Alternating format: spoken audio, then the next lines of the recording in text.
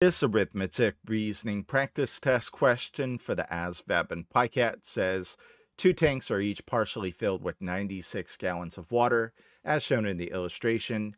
Tank A is 4/5 full and tank B is 2/3 full. What is the maximum amount of water that can be held in both tanks together? All right, so let's look at tank A and tank B separately. We know that both of them have 96 gallons of water in them.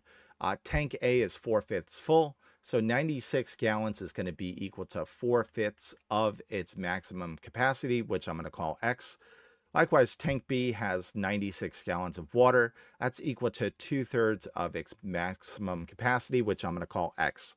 So we have to solve both of these equations for X. To solve this one for X, we're going to multiply both sides by the reciprocal, which is 5/4. This crosses out here and here, leaving you with X. We can see that X is equal to 5/4 times 96. I'm going to write 96 as a fraction by placing it over 1. Now, you should know that 4 goes into 96 evenly. 4 goes into 4 one time. 4 goes into 96 24 times. 5/1 is 5. 24/1 is 24. So X is equal to 5 times 24. Again, if you can't do that mentally, do it off to the side. We have 24 times 5.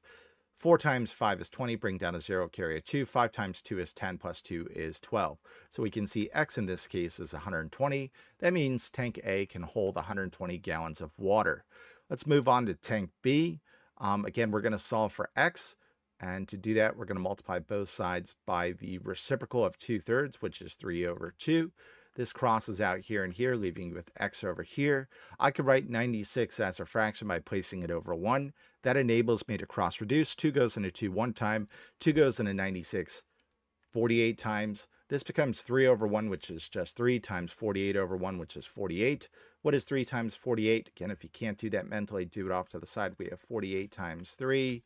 3 times 8 is 24, carry a 2. 3 times 4 is 12, plus 2 is 14. So X in this case is 144. That means tank B can hold 144 gallons of water. How much water can they hold together? Well, we have 144 plus 120. This is 462. So they can hold 264 gallons of water together. So let's circle back and take a look at this part right here where I did cross reducing. How did I know 4 goes into 96 24 times? Well, if you didn't know that, you could always do 96 divided by 4 doing long division. 4 goes into 9 2 times without going over. 4 times 2 is 8.